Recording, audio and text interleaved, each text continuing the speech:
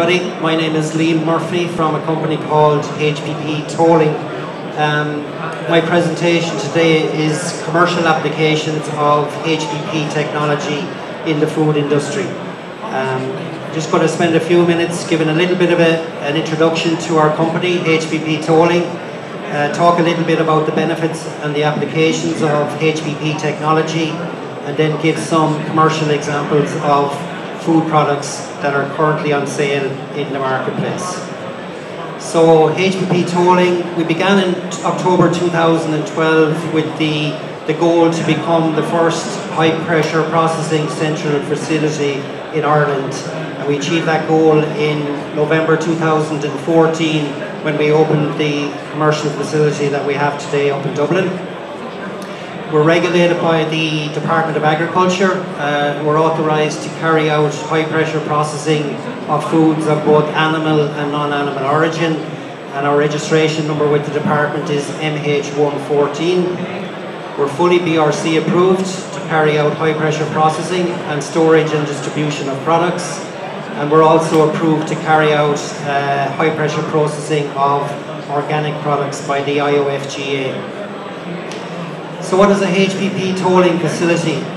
Basically what we've done is we've set up a central facility for HPP technology. HPP technology is a very expensive technology.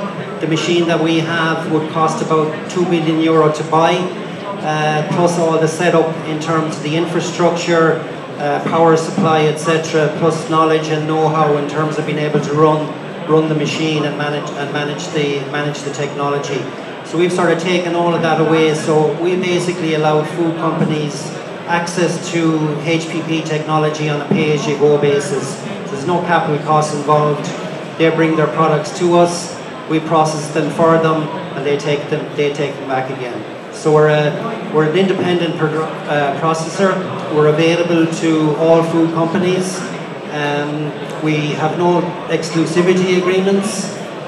We're centrally located beside Dublin Airport, and we would have a capacity in our facility to be able to manufacture about 380 tonne of product per week with 2 of the HPP machines that we have. And we're a centre of knowledge and learning in partnership with a number of other organisations. HPP technology applications are relatively new, but Ireland has done quite a bit of research into HPP technology over many years, particularly over the last 10 to 15 years. So there would be pilot scale HPP facilities in UCC in Cork, also in Teagasc in Dublin, and also in AFBI in Belfast.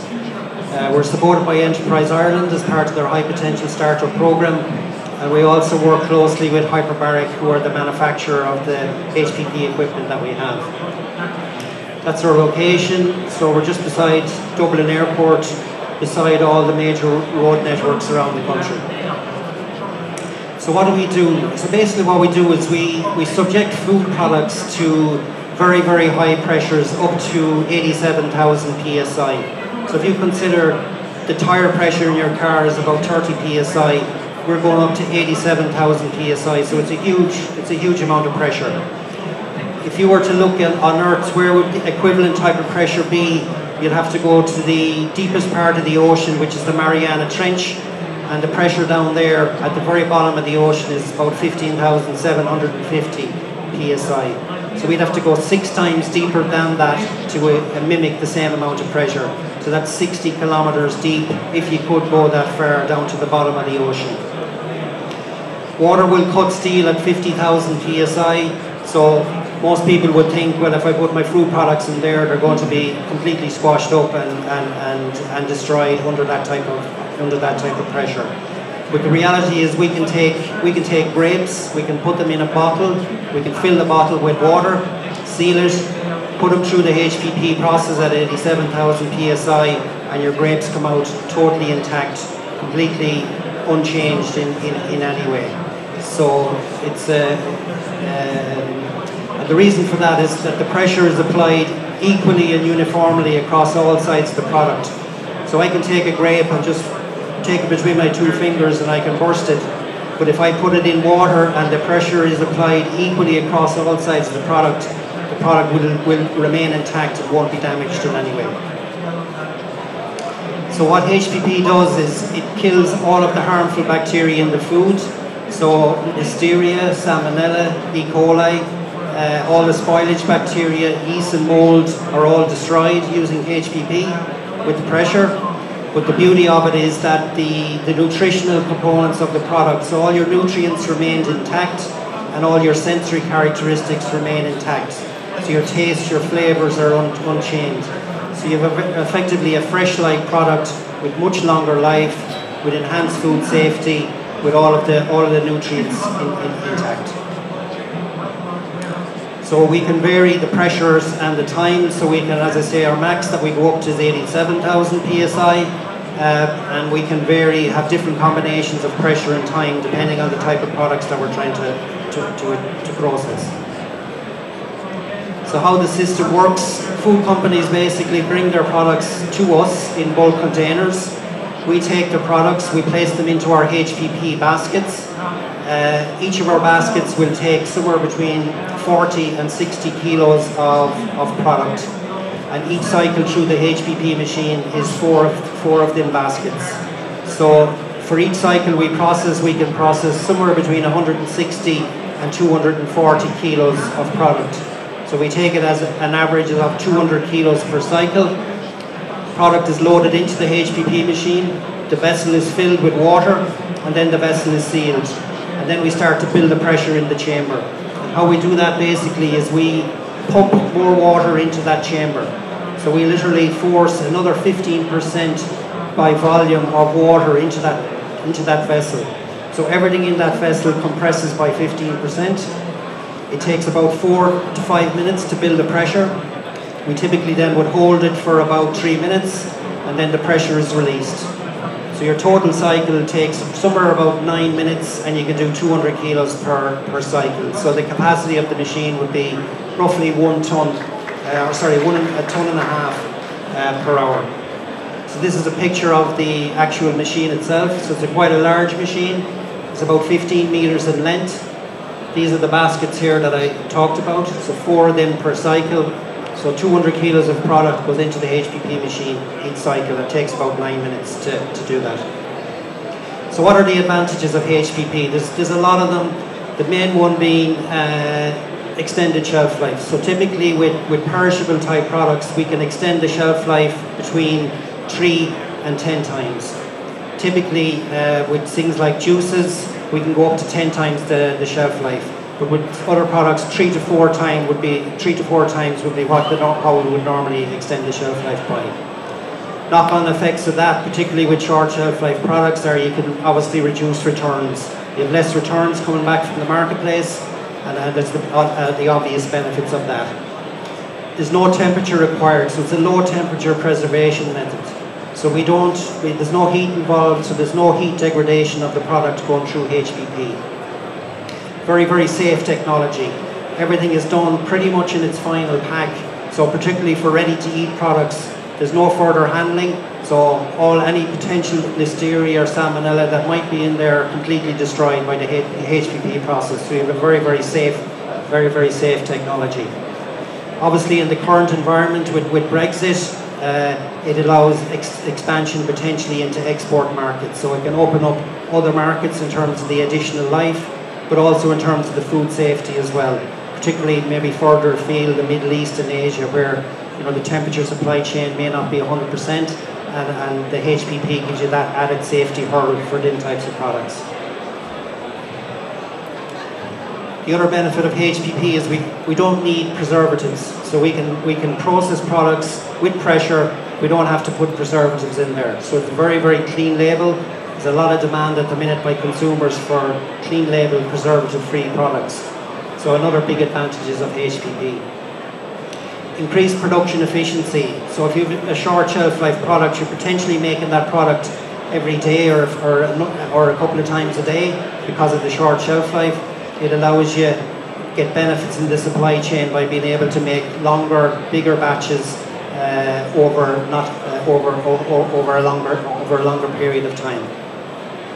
The other benefit of HPP is everything in the chamber gets the same treatment. So if it's a 100-gram piece of cheese, or a 10 kilo block of meat, everything gets exactly the same treatment. It doesn't need a different treatment, so it doesn't depend on size, everything in there gets exactly the same treatment.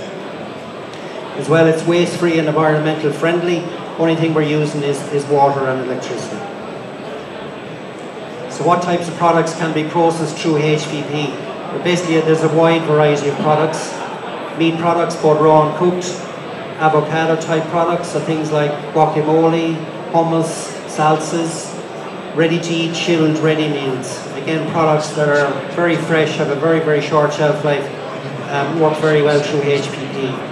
Seafood products, a whole range of juices and beverages, from your vegetable juices to things like coconut water, cold brew coffees. Any drinks really are very suitable for HPP. Fruit products, dips, salsas, sandwich fillings, soups, all work very well through HPP. Wet sandwich and salad fillings. Dairy products, even milk, cheese and yogurts work very well with the technology. And there's also some applications with pharma and cosmetic. So I'm just going to go through some examples of products that are currently out there on sale in the marketplace. Some of these are being sold in Ireland, some of these are being sold around the world. So this is an example of a chilled ready meal. It's from a company in Texas called Perfect Fit Meals. It's basically a vacuum skin pack product. It has protein in there with veg and say rice or pasta. Typical shelf life on that would be 5 days.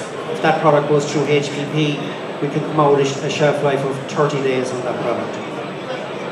This is another American product from Sandwich Food Corporation. It's a salad type product in a clear pouch, and it shows off all the natural vibrant colours of the product, which are completely unaffected by the HPP process. Again, shelf life on that would be sort of 5-6 days, and with HPP we can take it up to 30 days. Milk. This is a product that was launched in Australia last July. It's aptly named as Made by Cow. And literally, it's milk, raw milk that's taken from a cow, it's bottled, it goes through the HPP process. There's no further processing, there's no homogenization, there's no nothing. It's as close as you get to raw milk in any product. And that product would have a 22-day shelf life with HPP. Fresh cheese, again, works very well with HPP, short shelf life product. This one is done in Spain, about 7 days would be what you'd normally get. Again, we can take that up to about 30 days shelf life on HPP. This is an Irish product. It's a Billy Bear cheese. It's basically a cheddar cheese. It's made up in Monaghan, and it's exported all across Europe. Benefits of HPP are, this is a kid's product, so the HPP ensures there's no listeria in that product. And we also get extended shelf life, which allows exporting, or allows the company to be exported further afield. This is another dairy product. It's called Nosh Detox, available in the UK.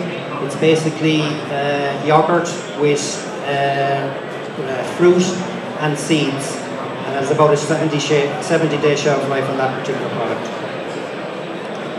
Baby food. Baby food is another big growth area in terms of HPP. Not so much here yet, but I think it's coming in time. All the baby foods on the market are particularly shelf-stable products, highly processed with a year's shelf life. And HPP delivers a fresh-like product, not the same shelf life, about 30 days, but a highly nutritious product, and something that's certainly parents would have a big demand for in terms of feeding their kids. Sauces, again a good candidate for HPP. Pasta sauce, 120-day shelf life, 100% natural, no additives, no preservatives. Guacamole, again, if any ever made guacamole, it's very, very short shelf life, only lasts a couple of days. The product goes brown very, very quickly.